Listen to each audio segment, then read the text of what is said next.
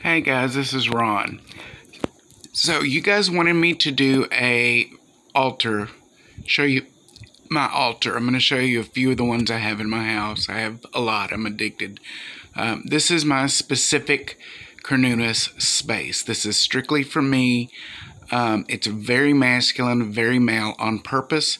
It's on my dresser in my bedroom. This particular statue has a story behind it. I don't know who sent it. I just know it's the one I wanted, and I freaking received it in the mail. That's no lie. I don't know how it got here. It's been cleansed. It's been consecrated so that only His energy is imbued in it. So let me give you a little tour of this specific altar. I am a huge fan of antique stores and thrift stores. So this candlestick back here really spoke to me in a Old English kind of Celtic way. There is a penis. Once again, this is a very male altar. Those orbs were gifts from friends. The red is obviously a color of the god. This skull and horns were a gift from Patrick, my friend Patrick the Wizard, who has strengthened my bond with Cornunus in more ways than he can ever know.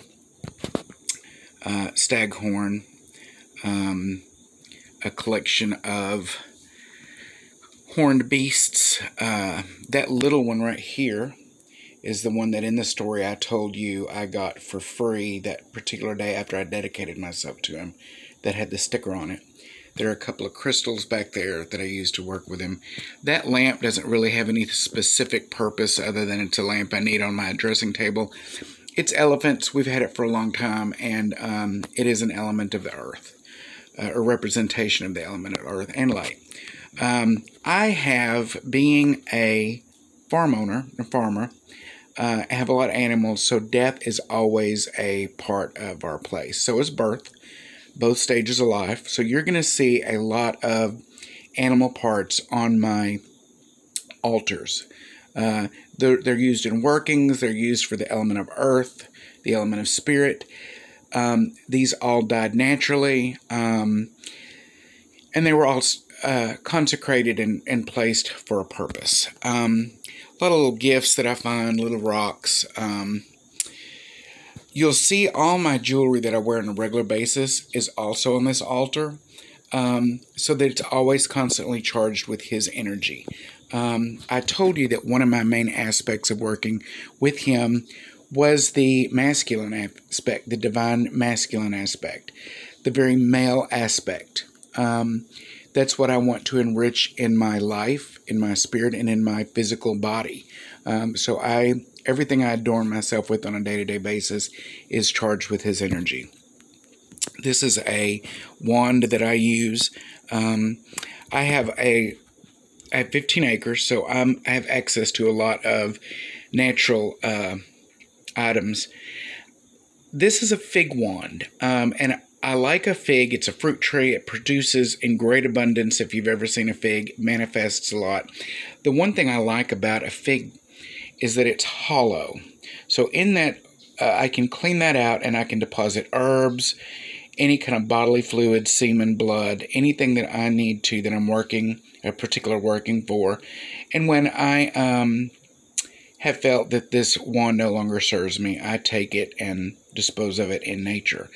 Usually in a fire, because I do use them in that way. If any of you guys want a fig wand, let me know. I harvest in the fall and let them cure over the winter and use them for spring.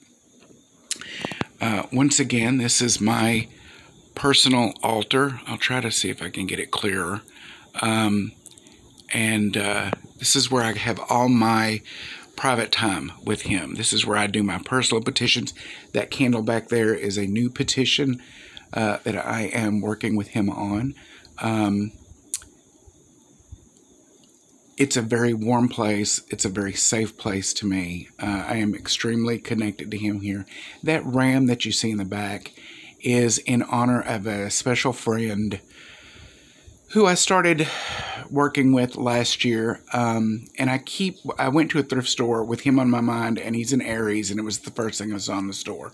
So it's on my altar in honor of him, with the specific purpose of Cernunnos watching over him and sending him his energy and keeping him close to him.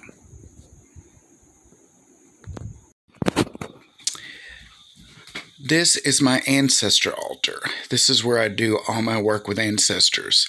I have my mother here, my great-grandparents, my father, Jim's mother, a letter from Jim's ex, well, not ex, his husband that passed on, a lamp that was Jim's mother, and you'll notice quite an eclectic pantheon on this altar. The crosses were gifts from friends, but they also reflect my Christian background and Jim's Christian background. On that one cross, you'll see a locket that was my great-grandmother's. The Egyptian pieces, Jim and I have both had a huge admiration for the Egyptian culture all our lives, and so some of these were pieces that he had, and then some are pieces that we acquired. So back over here, the alligator god, this is also in our guest room. So when my niece comes over, or our niece, this is the altar that she has started to walk her pagan walk on, and Sobek is her choice of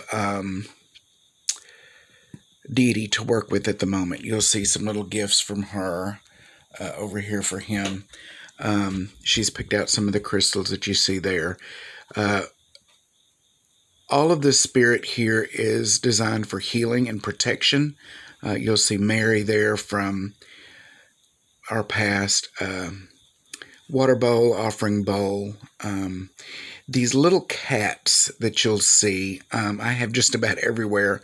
Everywhere I go around here, I see one, and when I see one, I have to get it and put it on an altar. I just think that curled up, warm little kitty is just amazing, and I have them everywhere. Incense burner, bells. Ancestors are always with us. They are in us. They are our DNA. We're never apart from our ancestors. When people ask me how to start working with ancestors, one of the easiest things I tell them to do is just talk. They are part of you. I use bells at this altar because they're always with us when they know that I specifically want to do work. It brings me into focus. All my work starts with a bell or a vibration of sorts. This is a mini altar that is devoted strictly to Hecate. I will work with the Archangel Zadkiel on this altar from time to time when I'm doing working. That is one of my scrying balls there. A gift from my friend David in Wisconsin, that little witch. This vase was just a white vase I forgot for $1 at the thrift store. It's 3 angels, but I painted it a matte black and have consecrated it and devoted it to the goddess Hecate. So I use this altar when I am doing a specific working with her. This space on my hearth is one that I set up. This is strictly for Cernunnos. This is when I have a special intention. I need extra protection from my home.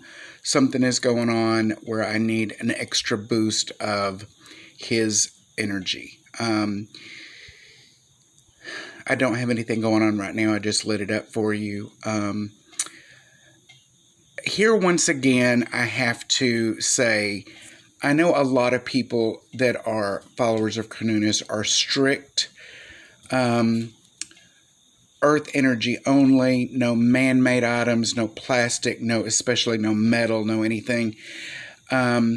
that was one of the reasons why the brotherhood that I was petitioned to initiate into did not go through. Like I told you before, I am solitary. I'm solitary by location. That is not going to change anytime in the immediate future.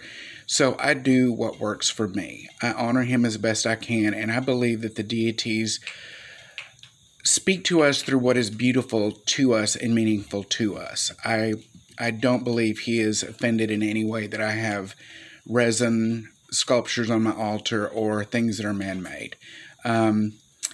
I'm in the process of doing some altar pieces for a permanent circle outside.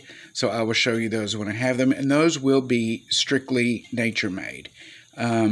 Just because I'm trying to keep that circle as much about the earth and the earth energy as I can. But once again, this is for specific workings to him, for specific people, for extra things that I need an extra boost of maleness and God energy for. This is strictly when I petition just him and work that way. This is the main shared altar. This is in my living room. You see the goddess and the god both represented here, and Mother Gaia in the middle. With everything that's been going on in the last couple of years, I keep her centered. There's always a healing candle for Gaia on the altar. This is in my main living room, like I said, so anyone that comes to my home has access to this altar. They want to make a prayer, an intention. It's always open to that. I do most of my working here, but to be honest, most of the workings I do are done in my kitchen, not here at the altar.